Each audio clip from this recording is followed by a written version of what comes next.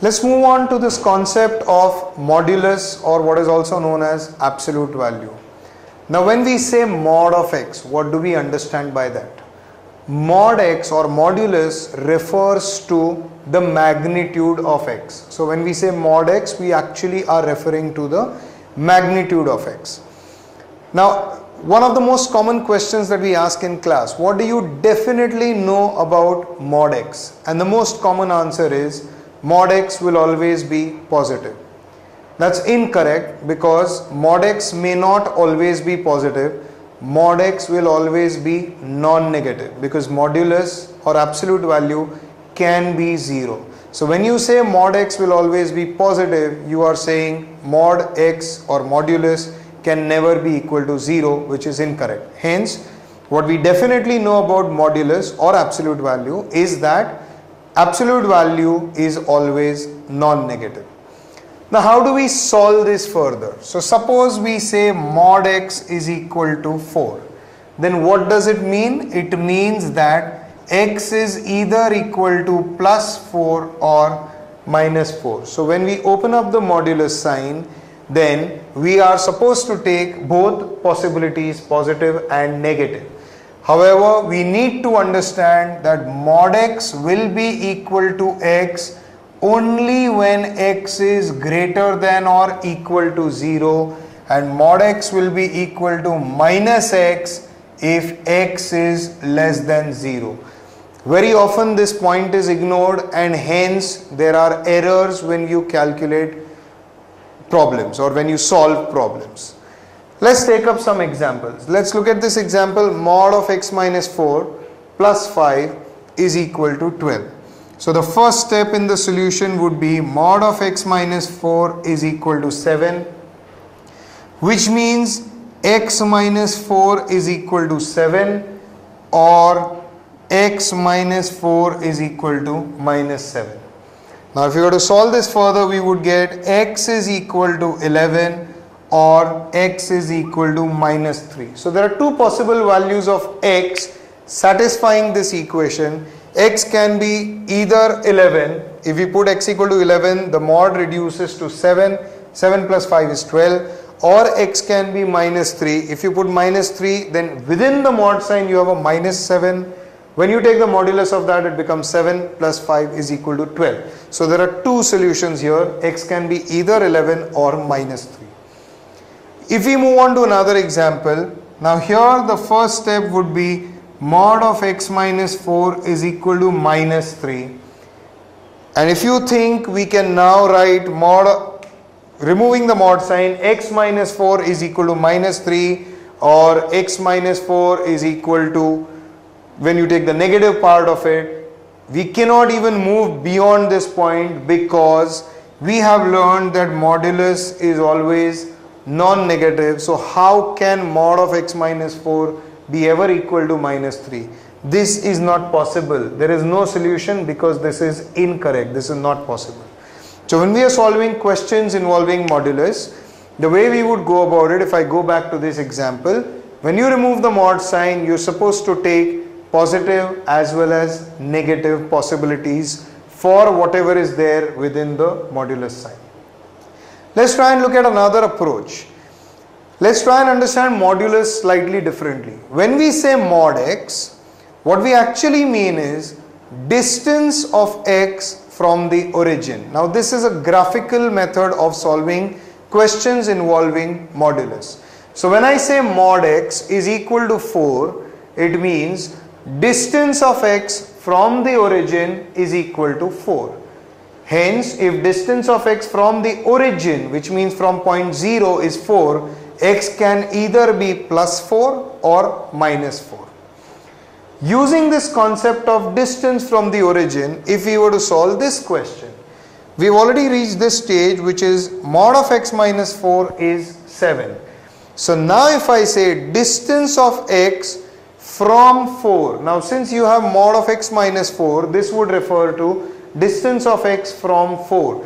And if I say distance of x from 4 is 7, it means x can be 7 more than 4 or 7 less than 4. Now if x is 7 more than 4, that means x is 11, and if x is 7 less than 4, then it would mean x is minus 3. This can be understood very simply by looking at a number line, and if we plot the point 4.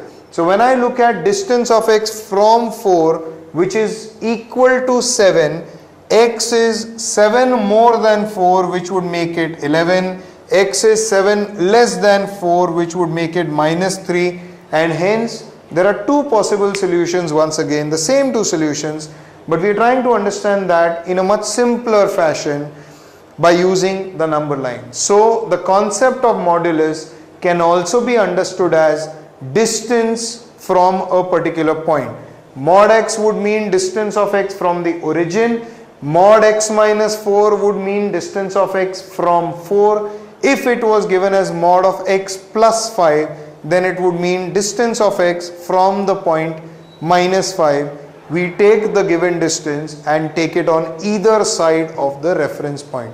So this is how we can solve questions involving modulus using the funda of distance from a reference point. Let's try and look at a few properties of mods. We have a few expressions here involving mods, and we need to look at each expression as a left hand side and a right hand side. So we need to connect these two by something in between. That something in between could be equal to, greater than, less than, so on and so forth. So when we look at an expression mod of x minus y versus an expression which says mod of y minus x, what can we say about these two expressions? If you use values, you will notice whatever be the value of x and whatever be the value of y, these two would always be equal. Similarly, when we look at these two expressions, you have mod of x multiplied by y, and that's split up as mod x multiplied by mod y. Once again, whatever be the value of x and y individually, these two would always be equal. However, the next two are not as simple. When I consider this particular example where you have mod of x plus y on the left hand side and split up as mod x plus mod y on the right hand side, these two will not always be equal. The most common answer, actually the most common answer, there are two kinds of answers that we get depending on the values taken or values considered. It is possible that these two are equal. It is also possible that this particular expression is less than this particular expression, and hence when we combine, this would get connected as mod of x plus y will always be either less than or equal to mod x plus mod y. If we consider both x and y as positive numbers, then these would always be equal. However, if we consider x as a positive number and y as a negative number, then this left hand side will always be less than the right hand side.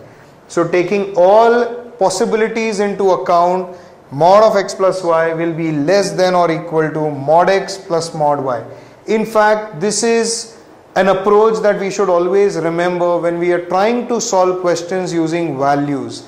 Never ever come to a conclusion based on one single value or one single set of values.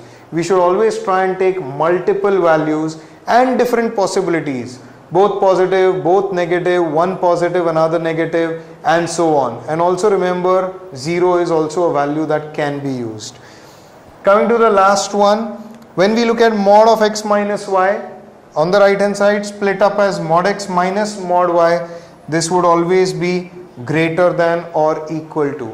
And we have a similar logic for this. If both x and y are positive numbers, it would always be equal to. If x is positive and y is negative, then the left hand side would be greater than the right hand side.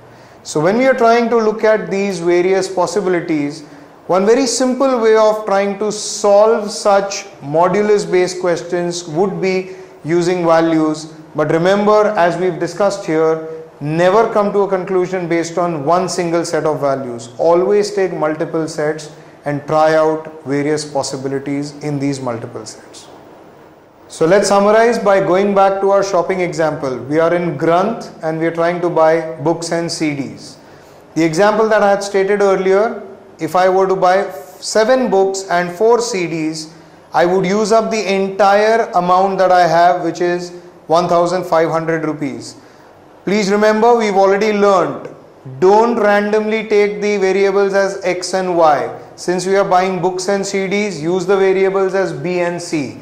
So our first equation would be 7B plus 4C is equal to 1500.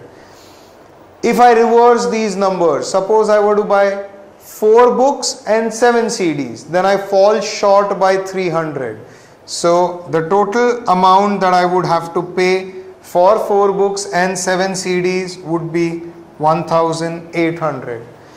We had studied this kind of an example, would be an example of interchanged coefficients. And how do we solve such examples? We add and subtract and then worked with the 2 new equations which are simpler to use. But please note, we don't need to do anything of that sort here, because the question asked is not the value of B or the value of C. The question asked is, if I have to buy the same number of books and CDs, what is the largest possible number that I can buy with the given amount that I have, which is 1500? And the simplest way of solving this, let's just add the 2 equations. If we add the 2 equations, we get 11B plus 11C is equal to 3300, which can be simplified as B plus C is equal to 300. And now if I multiply this by 5, then I would have used up my 1500 rupees. So please don't blindly try to find the value of B and the value of C and then check what is asked. First check what is asked and solve accordingly. The solution here simply is, I can buy 5 books and 5 CDs in the money that I have, and that is the largest possible number of books and CDs, provided the number is equal, that I can buy with the given amount.